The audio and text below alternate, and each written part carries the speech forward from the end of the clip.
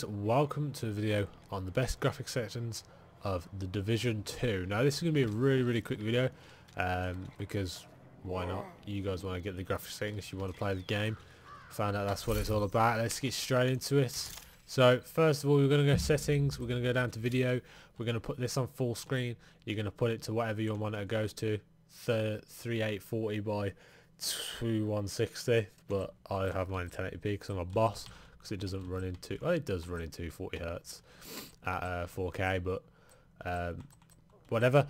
Anyway, yeah, so you're going to put your monitor into what you want, and you're going to go into graphics. You're going to set the graphics quality to custom, brightness on 10, 15 contrast. On this game, I do recommend having VSync on.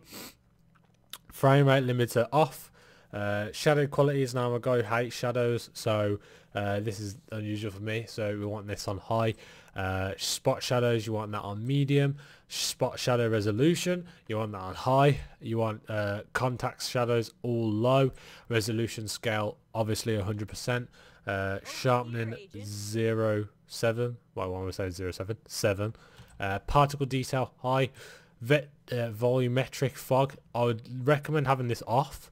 But I've got mine in medium because I like to run it, but there's some like scenes and locations which are really foggy, and this does help a lot. Reflection quality, have this on high, it makes the game look so much better. Same with local reflection quality, even have this on very high if you can run this. If not, you want to have this on at least high. Backup request. Vegetation quality, you want this on medium or low if you possibly can, if you're not too bothered about what the trees and that look like. Subsurface scattering on. Oh my god, I can't say that word. Anisotropic, there we go. Anisotropic, yeah, whatever. Times 8 or times 4, depending on if you've got a 1050 or above. Sorry, 1060 or above, you want it on times 8. If you've got below 1060, times 4. Parallax, oh my god, I can't speak today. Mapping, you want that on yes. Ambient occlusion, you want that on high. Depth of field on.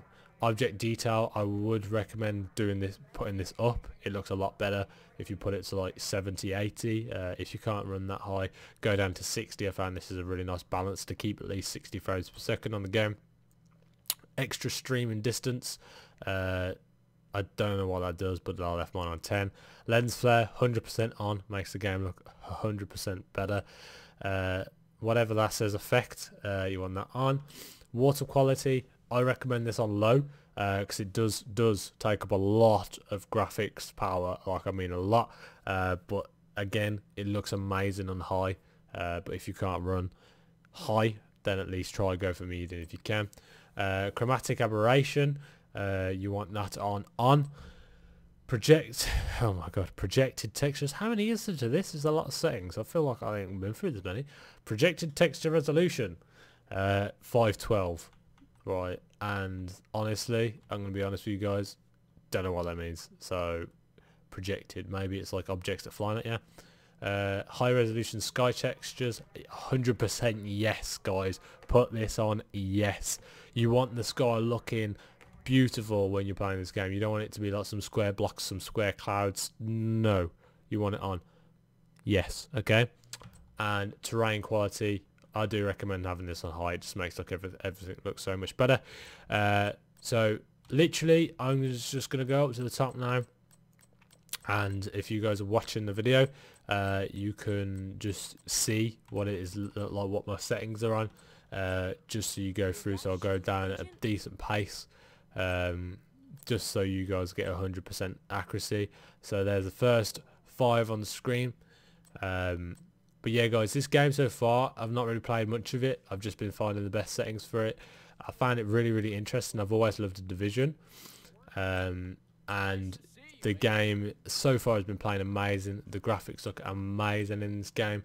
There's a lot of cool little storylines. I've found a lot of cool guns already, and I'm only level 2, I think. So I've got a long way to go yet, but hopefully this lives up to its expectations of Division 1. Maybe even better. I'm expecting better, but we'll see as the time passes. If you want more videos on Division 2, please leave a like and a comment if you want. And also, as I say in every graphics settings video I do, if you have any settings that are either better or run smoother, please don't hesitate to comment them, and I'll pin your comment if I find them helpful on my my computer. Also, if you guys want to share your PC specs down below, like in every of my graphics videos, if you go on some of them, you can, you know, collaborate with people, talk to people about your computers, what you can improve, what you can't improve, what's better to buy, etc. Feel free to comment down below.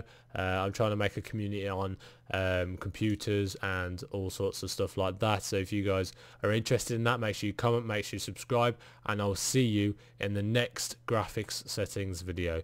Peace out, guys.